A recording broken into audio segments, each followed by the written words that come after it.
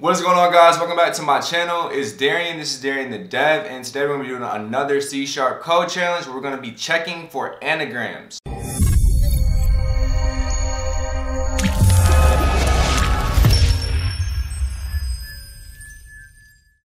This one's going to be checking for anagrams, which basically means do two different words contain the same letters? So can I take the letters that are in word number 1 and rearrange them to make word number 2?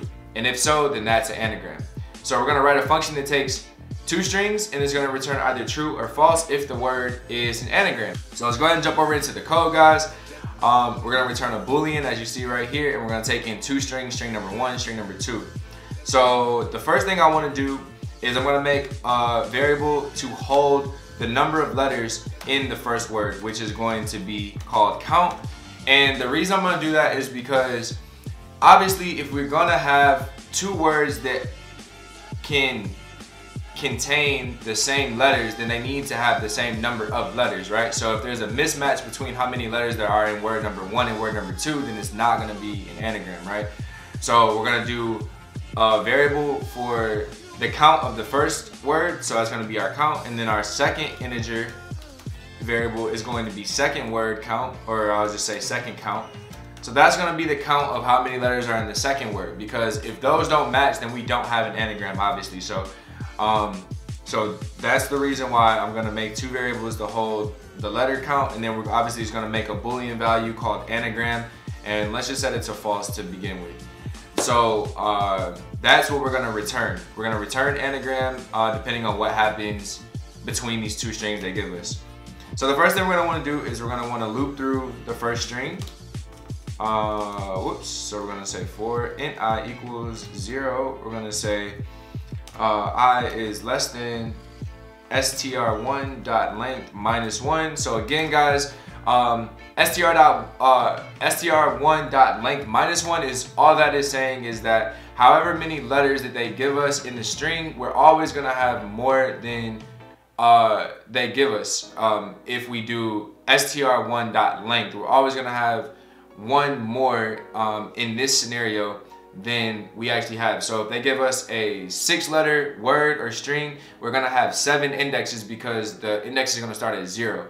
So we're always going to say string.length minus 1 because we want to actually loop through this the same number of times that they have letters in the word. So we don't want to have a mismatch there, because if we do string.length, then we'll always come up one letter short. So we won't get the right count for the word, if that makes sense.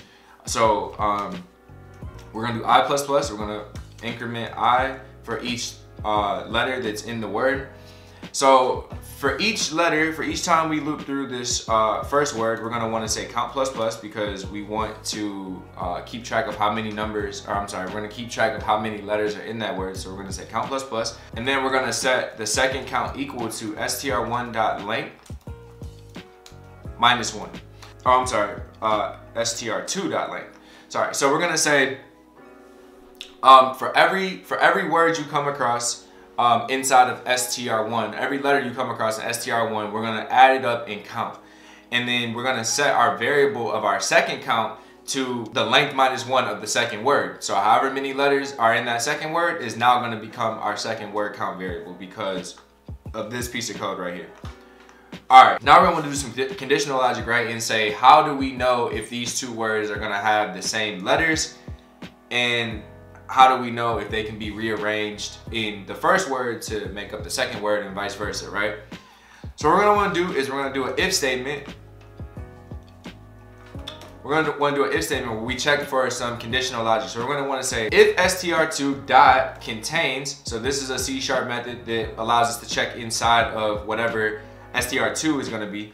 So we're going to say if str2 contains str1 of I.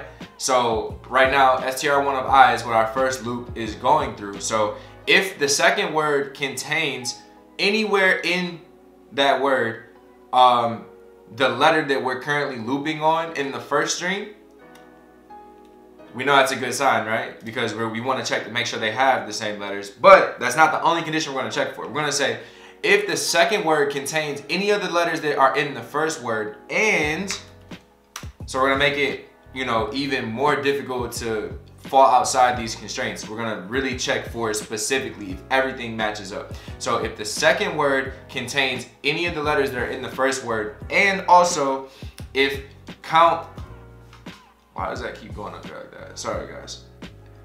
And if count equals second count, then we're gonna say anagram equals true.